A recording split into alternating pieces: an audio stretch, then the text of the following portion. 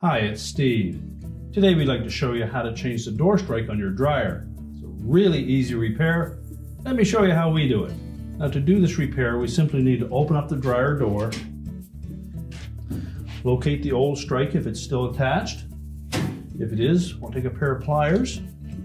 We're simply going to grasp that strike, squeeze it enough that we can pop it out of the housing, and we can discard the old one. Now you may be able to insert the new one with just your hands. Tuck one side in first, and then rotate it to force the other side in. If you find that difficult, just very gently take your pliers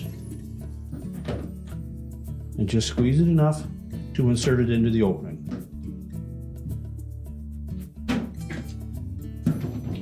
Make sure it's firmly attached. Check the operation of the door.